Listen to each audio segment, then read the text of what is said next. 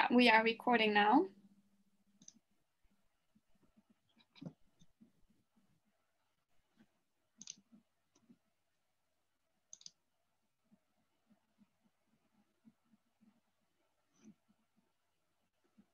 Can you all see this very techy first slide? Yeah, we can see the slide. Okay, now I don't really see whether there are people in the waiting room or how many people joined. So, Ricarda, if you tell me when I should start. Yeah, we have 17 people, 18 people now, and there's no waiting room anymore. So people can now just come in. So I think it is 1:15. So I think we can just get started and then people can join in later on. I see now 19, so people are coming in, I think. Okay, so welcome everybody to this session, which is about PID Graph Services from the Freya project. And my name is Martin Fenner. I'm the Data Site Technical Director. And because everybody in Freya loves PIDs, there's also my ORCID ID on the first slide. What I will do is talk for maybe 15 minutes or so about sort of a short summary, what we have built and some thinking that went into this, leaving us a lot of time for discussions and questions and suggestions. And maybe, I say maybe because it's always the risk to sort of demo live services, but I will try to do that after the slides for just a few minutes to show you sort of a live service, what we have built.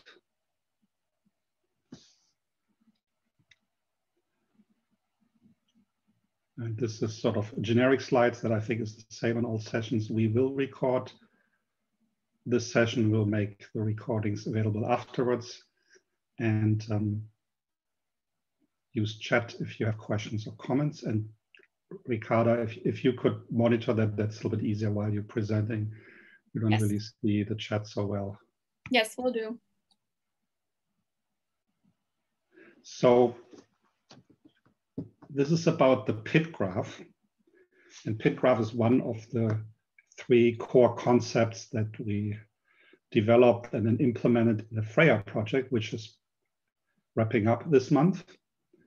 And PID graph is something we invented as a term, but of course it's a concept that's probably familiar to most of you because it can be quite similar to similar activities. And I just randomly see Markus Stocker here as one of the listeners, and he's involved in something quite similar with a different focus called Open Knowledge Graph. So the starting point is persistent identifiers for scholarly outputs, such as publications, data sets, and software. The researchers generating these outputs and the organizations supporting the researchers, whether it's their home institution or funding, etc. And all these resource and actors can be uniquely identified using persistent identifiers and PIDs. And that's, of course, what the Freya project is about. The newest PID in this list is PID organizations, and that's something that was launched during the last 3 years while Freya was ongoing, and Freya partners are deeply involved in this. Then these PIDs have metadata, and these metadata describe the resources, but they also help to make connections, whether it's a data set and a publication, a person and software written by that person, organizations that are the home institution or the researchers that produce these outputs, etc. And when you combine this, the resources, the actors, and all these connections, then everything together, that's the PID graph. And this graph is sort of, first of all, the concept, but it can then be explored and enables us to address unique questions that until now, before the PID graph, were kind of difficult to address at scale. Okay, So first technical problem, but actually looks fine. Something that we did in the Freya project as a general approach is before building anything, really make clear what is it that people need and identify use cases, user stories if we went in more detail, talk to the community, etc. And this is a subset of the things that we identified at the beginning of Freya 3 years ago. This is something that's really helpful for a number of different reasons, but it's really kind of hard to do right now. And I give 3 examples. And again, this is not comprehensive. The first one is versioning, particular of software and data sets. Not versioning per se, but because that's, I wouldn't say it's solved, but people know what to do. But bringing things together, which is, for example, if somebody decides to cite a data set, a particular version, then of course we want to see whether there are citations for other versions of the same data set and sort of lump them together. Very generic use case that we see many times in sort of slight nuances, aggregation of research outputs. This could be by repository, by funder, by institution, or by person. And then again, not just here's all the papers and data sets and software that a particular researcher has created over time, but also then aggregate statistics. So for example, from all the research outputs, what's the percentage that has an open license? What is sort of the number of downloads and citation, and aggregate this together. And the third general use case is what I call here research object. That's a concept that's fairly well established. If you haven't heard this before, this is basically the idea that nowadays a publication in the form of a PDF file, for example, that's not really the whole thing. That's just sort of the text that describes what was done. But what you really want to know is sort of what are the data underlying the publication, what are the software tools, who are the people involved, what was the funding, etc. So research object is the aggregation of all these connected things. And this is just an idea to get you started that this is what PID Graph is about. In the beginning of the project, we identified collectively over 40 use cases, and we have all listed them all. And there's more that can be added as input. And of course, some use cases are more important or more interesting for some people than others. So this slide gives you sort of overview summary of how we have approached this. The first quarter in the upper left corner, that's sort of the conceptual work that I just briefly described. Next question then is, if you know what you need, how do you build the technology supporting that? And one example is that the use case we found for the graph of connected scholarly resources, there weren't really any use cases where you need a graph with 5 or 6 connections.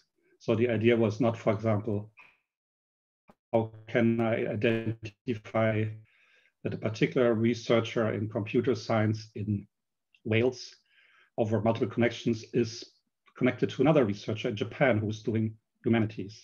And I'm sure you can find the connections, but that is not what our use cases were about. Basically, all of them were a graph with 2 connections.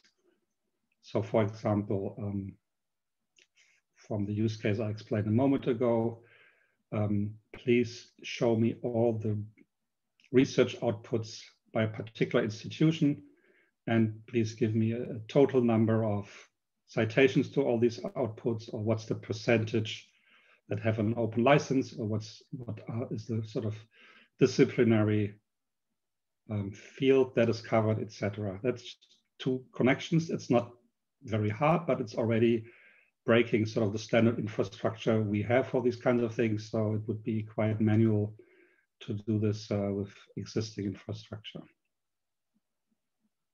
And we decided, after trying to stretch our existing infrastructures, which basically is relational databases, search indexes, and REST APIs. We discovered it's really, really hard and we need something else. And we decided to use GraphQL as a technology. That's a very flexible query language for querying graphs like the PID graph. And that work happened sort of maybe a year into the project, so which brings us to somewhere beginning of last year. So we started building APIs using this technology, and that would be something for discussion and to go into more technical details. And then after we had this sort of working, Freya project released a sort of pre-release prototype version in May of 2019. Then we needed a way to sort of explore what we have there, because APIs, even though GraphQL has a nice sort of web interface for queries, you want to have something that's more convenient. And what we then did next is use Jupyter Notebooks as something that's very popular to generate and visualize reports for data sets. And as part of the Freya project, we generated a total of 10 official notebooks, and they're all available from a specific website where you can go there, look at them, download them, reuse them, tweak them, etc. And we found this a very powerful approach if you want to analyze data, that you can use notebooks to get outputs, to reuse existing ones, etc. And I will show you one example in a moment. And finally, we built something, that's something we launched just last month in October. We built something called DataSite Commons, which is basically the web interface for the backend APIs we have built. Because again, most users don't want to work directly with APIs. They want to go to a web page, enter a search term or a PID, and then get the results they need.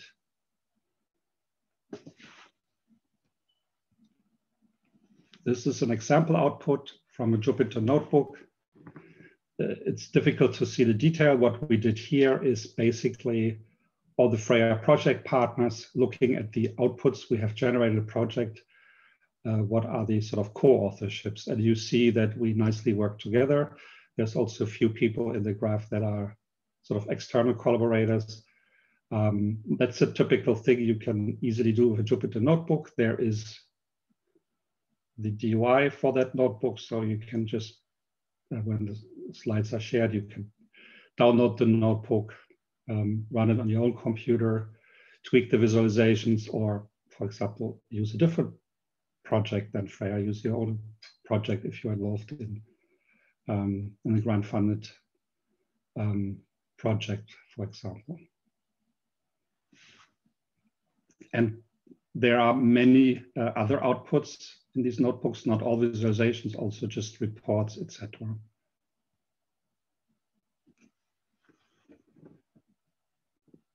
So now we're moving into the final part of our work, which is building a web interface that people can query.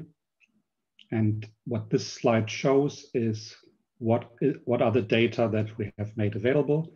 Again, everything starts with persistent identifiers and then continues with connections with persistent identifiers. And what you see here, and it's not exactly live data, but it's sort of updated frequently. We have 40,000 PIDs in the Freya PID graph, which includes DUIs from DataSite and Crossref, ORCID IDs from ORCID, and ROR researcher organization identifiers. And you also see that we have everything from DataSite. We have a subset in terms of both DUIs and metadata from Crossref. Currently, we are about 8%. And we have everything from ORCID in terms of identifiers and a subset in terms of metadata.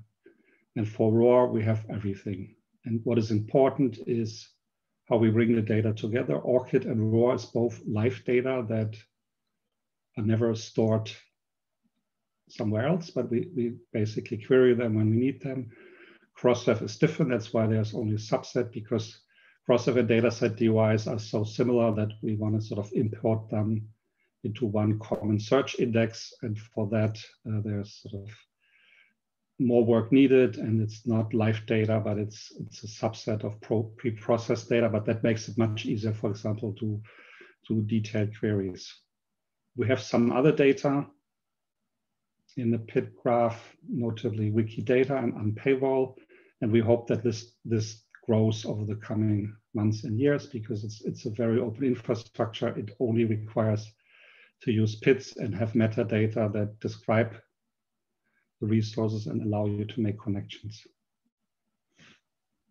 And Crossref, if you don't know that, they have, I think, about 117 million DOIs now. So there's a way to go, but scaling this up is not trivial. So we will continue doing this and hope that we get to have complete coverage of Crossref at some point in the future.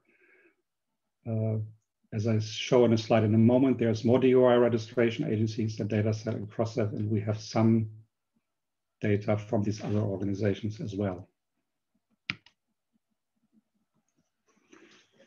So DataSite Commons, first of all, is just a discovery service for resources with PIDs, which includes works, which we use as a generic term for research outputs, which could be publications, data sets, software, and other things. And then we can search them all in one place. And here's an example search, a screenshot, searching for climate change. And you see in the facet on the left what kind of work types we find. You can also search for people or organizations, and that's all in one search interface. And that's sort of one of the interesting aspects of this, that you don't have to go to 3 different places. You can search in one search interface. And as you see in a moment, these things are then also all connected to each other.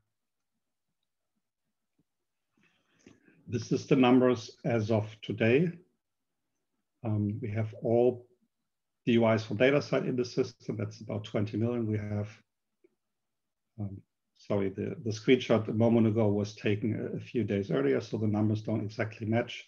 So we have Crossref, subset, and we have just a few DOIs from other DOI registration agency, which is really just to show the principle, but this is by no way comprehensive. And the reason we have them now is that they are sort of already included in a Crossref metadata search. So there is a little bit of data, so you can see that, for example, the Korean DOI registration agency, KISTI, you also find content from them. And of course, research is international. So you shouldn't be restricted by where the DOI was registered, and also not restricted whether you're searching for publications versus data sets versus other content types. We can do all in one place. And that is sort of one of the major promises that we made with Freya and the PID graph, that there's one place to search for everything that has a DOI, and also people and organizations using ORCID and ROR.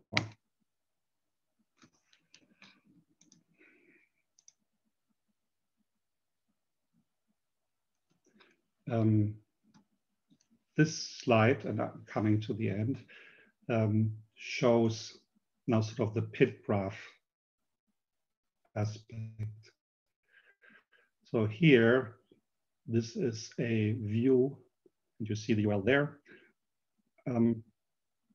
about a particular organization. In this case, it's the German Research Organization, which has a ROR identifier, and then other than some basic information about this organization, we also show all the works, so publications, data sets, software, etc., associated with this organization. And the way we associate can be different ways.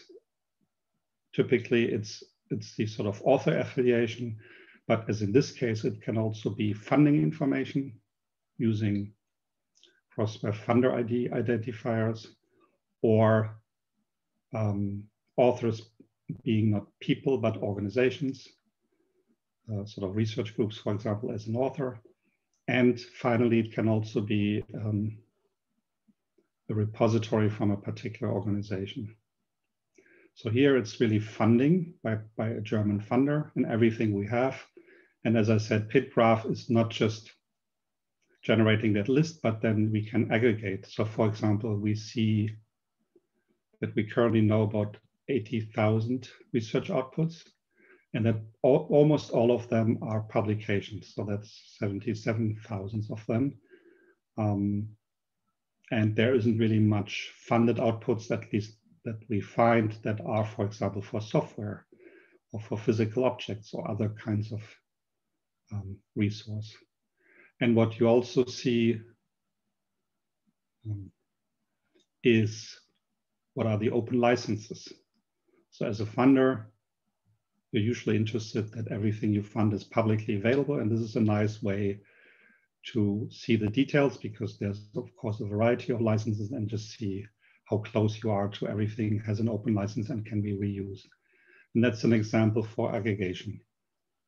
For sort of a very simple PID graph example, what you see on top is sort of aggregations of reuse in a form of citation, views, and downloads. And what you basically see there for the views and downloads, that these numbers are small, and that's just because it's still very difficult to track views and downloads. That's not something that, for example, each data repository routinely provides yet. Citations, you see, for example, we find about 100,000 citations for these outputs. And that's something that right now is just a high-level summary, but that's exactly what you can do with PID Graph and can go in more detail. And that was my last slide. I hope you have questions in the 20 minutes or so that remain. And if you have questions sort of beyond today, the best place to go is probably the PID forum, where you can ask questions, give feedback, etc. Everything around PIDs. That's something that the Freya project has started. Here's the URL to the particular section in the PID forum about PID Graph. Thank you very much. Thank you, Martin, for your presentation and for sort of giving an overview of what we have been doing in Freya. So there were no questions yet in the chat, just that Markus Stocker shared some information on the Open Research Knowledge Graph, which I think is useful for people, which you mentioned at the beginning. So yeah, I would invite people to ask questions, and you can do that in the chat, but we're also a relatively reasonable group. So if people want to unmute themselves and ask questions directly, I think that would also be fine. So yeah, curious to hear your thoughts and questions. Yeah, hello, this is Mark van der Zande. I have a question. The PID graph is very much focused on DOIs, boars, and orchids. If you want to go beyond, is this possible? Can you include other PIDs? And what is the procedure if you want to do this? Oh, it's absolutely open to PIDs beyond basically PIDs that were sort of mainly used by Freya project partners. I think there's an easy answer and a complicated answer. The easy answer is if you have PIDs and metadata that, for example, also include connect to other PIDs, then we can just include this by integrating with the REST API. That's what, for example, we are doing with organization identifiers. There's a total of about 100,000 raw IDs, and that's fairly simple to sort of wrap this in GraphQL and show it in the system. If you, it gets more complicated if you use PIDs where there's millions of them. But as you see with ORCID, the external integration works fine. So there isn't really any difference between integrating with ORCID and integrating with, for example, a handle system. The complicated way is to use GraphQL as a technology, because this is a technology that can be federated and sort of multiple services can run their own API, and this can sort of can be combined. GraphQL is a very popular technology, but mostly outside of the scholarly community. So probably in most cases, starting with a REST API and seeing how this can be integrated makes the most sense. Okay, thank you. And what we don't have yet from the Freya project is sort of a tutorial or something very hands-on and very concrete what can be done. But I think the starting point is starting a conversation, and then it shouldn't be super complicated if you have a nice PID system that does something else. Okay, thanks. Thank you, Mark. Are there other questions?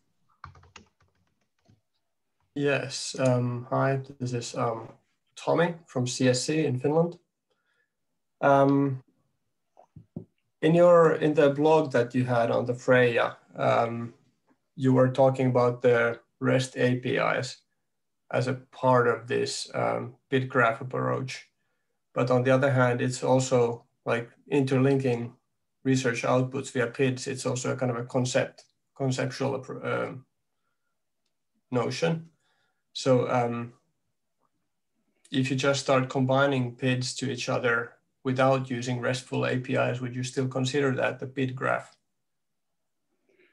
I think there's two answers. Again, we started out obviously with a concept and an idea, and we have used the term PID graph very loosely because it's really just connecting resources that have PIDs. But I think you will hit the wall at some point with the flexibility of your queries or the complexity of connections. And that's why we, at some point, move from REST API to GraphQL. Okay. And I think internally, and also because this was evolving, we use the term a little bit in both ways. Well, using a specific technical implementation and using a concept, but I think that's probably not uncommon for these activities, especially because it's still at the beginning. Yeah. So yeah, I'm very interested in this because I'm in the process of building a national CRIS for Finland, where we indeed connect the publications with the research data sets, with the infrastructures, with basically everything. And I'm building a PID graph in a way, but it's just that it's all in one system. Yeah, and I think there's probably a spectrum of, on one end is REST APIs, which is probably the most widely API technology used now, and that's sort of, most of us are familiar with that. And then you have GraphQL, which is a technology that's gaining a lot of ground, but maybe not so much in the scholarly community. And then one other step is, of course, to use RDF and Sparkle, which again, of course, tries to address similar questions. And I think the spectrum is sort of increases your flexibility and possibilities, but it also increases the complexity of the system. And we felt that for Freya, this is a good middle ground. GraphQL is so popular in other places that there's a lot of technology it can reuse, both for the API side and for the client side. So for example, React, which is what we're using here as a JavaScript framework in Dataset Commons, that's the most widely used JavaScript framework right now, and it sort of prefers to use GraphQL over REST. So if you want to have a system that's super flexible, so for example, Wikidata is of course a popular example that's also used in scholarly community, then of course Sparkle is interesting, but it makes the simple things also harder. And it's sort of a spectrum where I don't think there's a one size fits all solution. In Freya, we had wanted to focus on the things that are sort of common use cases and optimize the use of them. For example, in notebooks, that it was really easy to write Jupyter notebooks with GraphQL because it's fairly standardized. So that's one general comment regarding why should you use GraphQL or why should you not use REST APIs or Sparkle? And it really depends on what you want to do. And also, if you build the system yourself completely, you can use whatever technology you want. But if you want to integrate with existing systems, then you have, of course, to think about what other people are commonly using and the data you want to have in your system, how they are available. A different answer would be that what we do with connecting research outputs, people and organizations, which includes the research organization funding, that's of course very sort of a lightweight version of a CRIS system. So the kinds of questions you might want to ask, there's a lot of overlap. Typically, we have looked at this more from a sort of high level view. So for example, a funder, what is all the funded outputs, because the funder might not use a CRIS because that's typically used in research institution. But at the end of the day, there's sort of lots of overlap.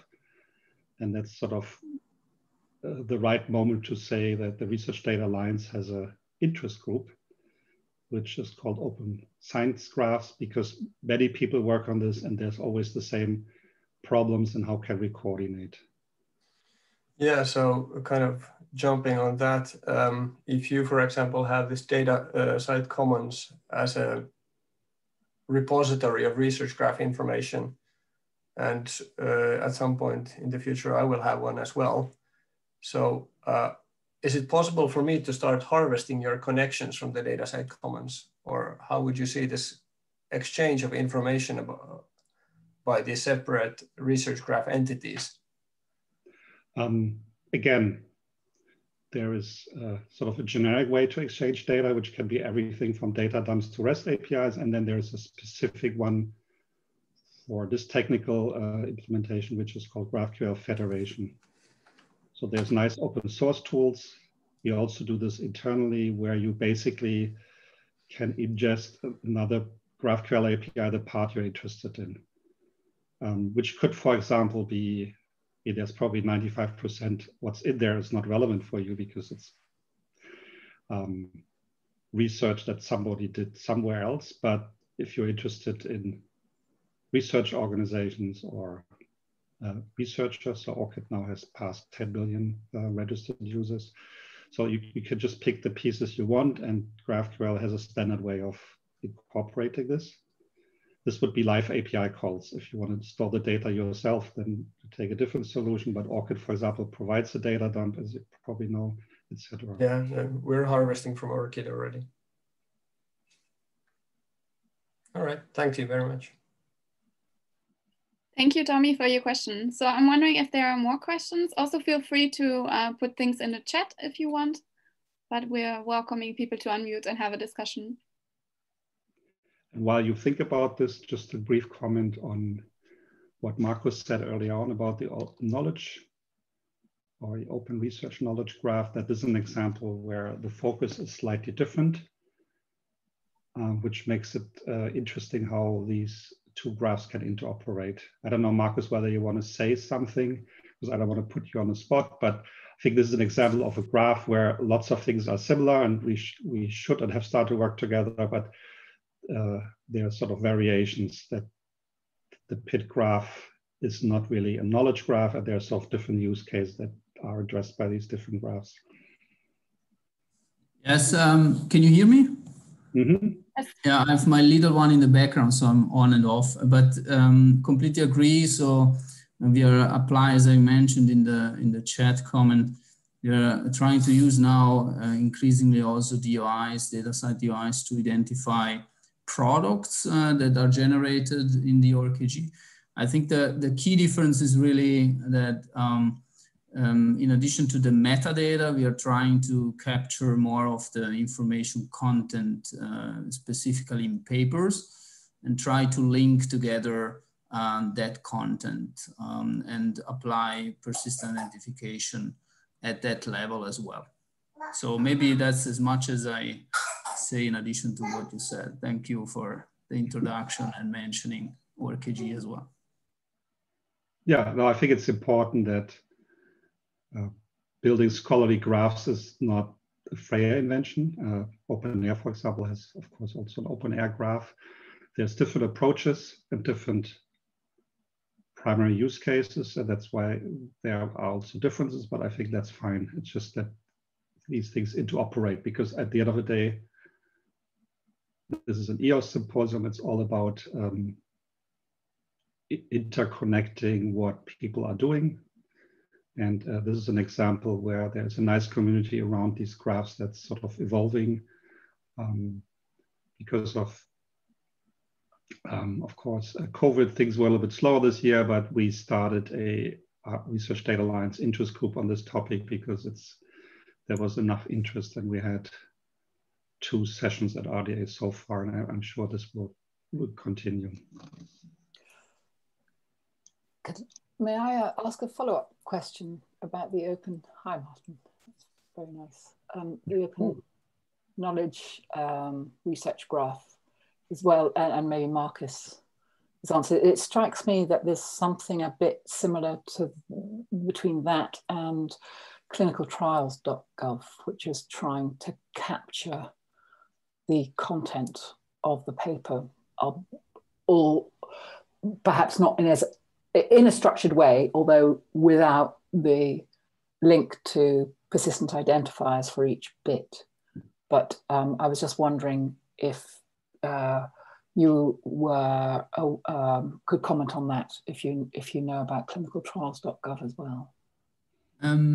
Hi, Katrina. No, sorry, we hadn't not known about that one, but I can.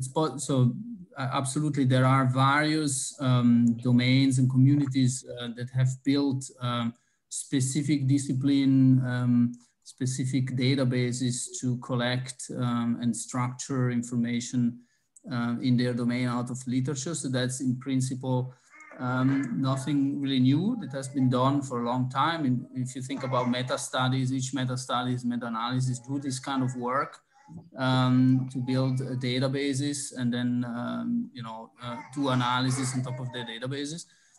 It's not that often they don't publish these databases, this research data in the end. And the Open Research Knowledge Graph tries to address a little bit the question why this has not scaled up in scholarly communication more generally. So we have seen in many disciplines various efforts in this direction. That's completely true. The big question is why are we publishing this information still buried in PDF, so to say, and we don't have the information, data information and knowledge communicated in the literature more in FAIR, following the FAIR principles. So also interoperable, reusable also for the machines. But and how do we get there? That's perhaps the main question. Yeah, no, I think that's really interesting. The clinical trials one does try and link to exactly the data, and it's compulsory to register your trial before you start the work, and then collect all the work and report back the outcomes. So you could almost do that from preprint to paper at one level. Since this is something that clinical trials I've spent also a few years of my life on, there are a few issues that make this a little bit harder, even though it's so important. One is identifiers. So the community has not been able to find a unique identifier for a clinical trial. There are sort of various important systems, but that's tricky. Then, of course, there is something about privacy, which patient data is, of course, something you cannot just open up. And then a lot of clinical trials also have commercial interests. It's not as open science as some of things we're talking about here this week. That just makes it harder, because if there's a financial interest, that just doesn't drive openness. But there is a European research infrastructure that you might know, ICRAN, that is basically about improving infrastructure on clinical trials that in Europe is then focused mostly on academic clinical trials, where there's lots of them, and sort of giving recommendations about how you should publish data, if there's sort of privacy of patient data involved, etc. So I think there is something, and then and of course meta-analysis, sort of not just reading the summaries of trials, but taking the data and combining them with other trials. I mean, that's sort of a good example of what Marcus is doing there. That's can be much more powerful than just reading a sort of text summary. Yeah. Are there other questions people want to comment or ask something else?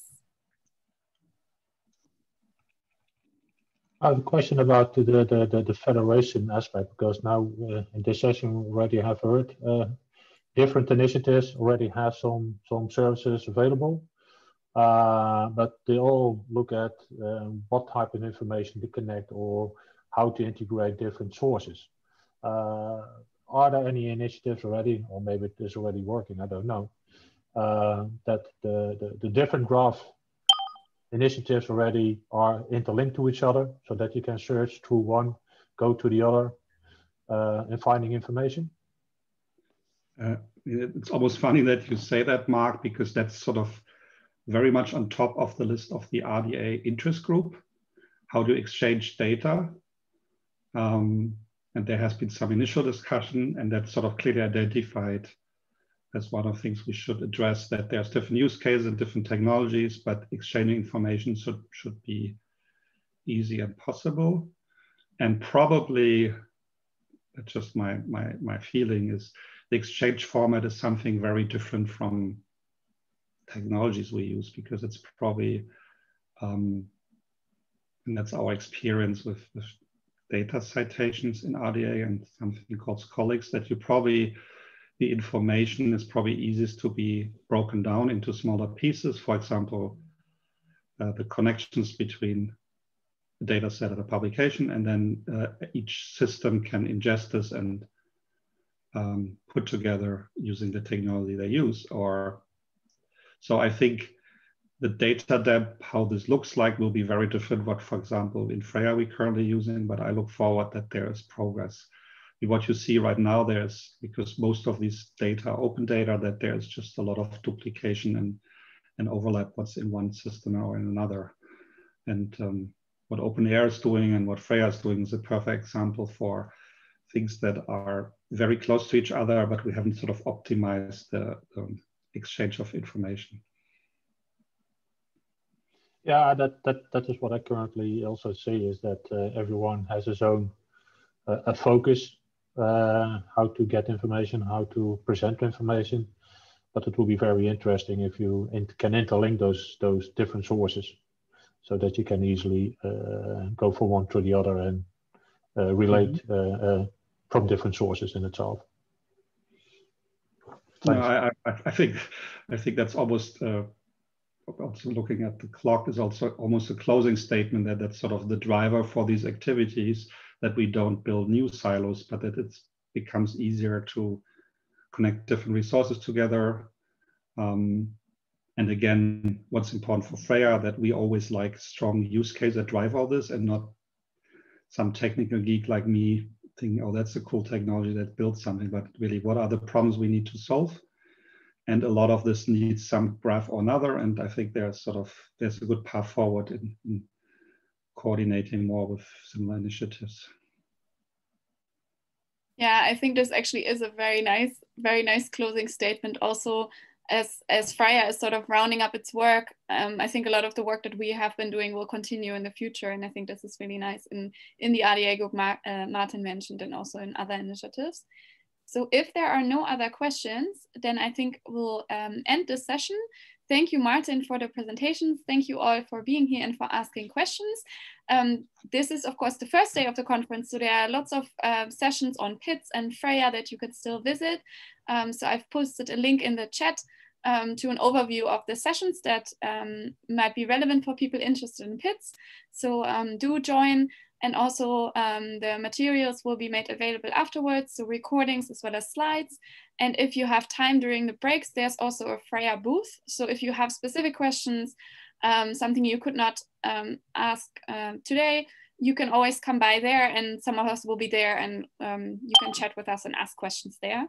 So yeah, I think with this, I would like to close the session, and I wish you all a nice afternoon. Bye. That's great. Thank you. Bye. Bye-bye. Bye-bye. I don't know if Marcus is still there, but I put something in the chat for you, Marcus. Yes, I saw it. Thanks. Great. Yeah. Yeah. Cheers. Bye. Bye-bye.